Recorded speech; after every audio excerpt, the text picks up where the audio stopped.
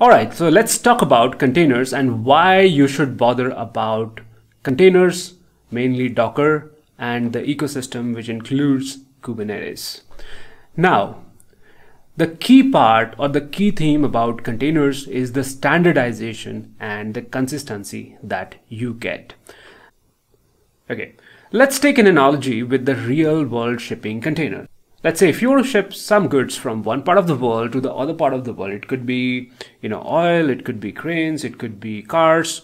The way you handle it, the way you package it, the way you ship it, and the way you handle it at the, at the destination would depend on the kind of goods that you had earlier, right? If it were cars, you would handle it in a certain way. If it were a grain, you would do it in a certain other way, right? Now, with the introduction to the shipping containers, that is, everything today is absolutely standardized. In today's world, as long as you can take your goods and package it in the container format, that is this container box, everything else across the globe is absolutely standardized. You can take that container, put it on a truck, put it on a train, put it on a ship. It works the same way.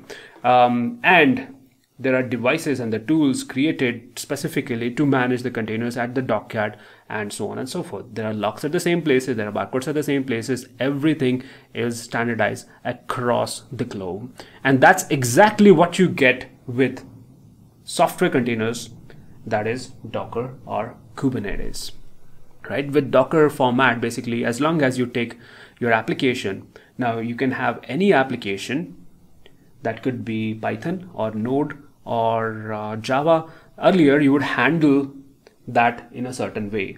Now, as long as you can take that application, package it in the container format, the image format, everything else would be standardized across everywhere, basically. So you can take that same container, run it on your laptop.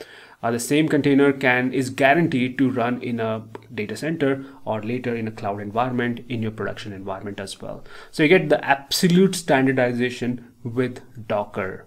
And that's why Docker, along with its ecosystem such as Kubernetes, is revolutionizing the software industry by bringing in the standardization, by bringing in the consistency, by bringing in the portability, and that is the key theme across the containers journey, basically.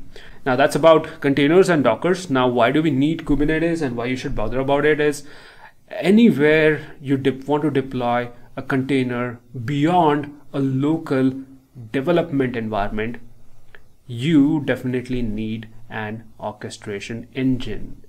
And the most popular and the gold standard in the world of orchestration today is Kubernetes. And that's the reason, if you want to use or run container workloads, and if you want to do that beyond development, you definitely need to know about Kubernetes.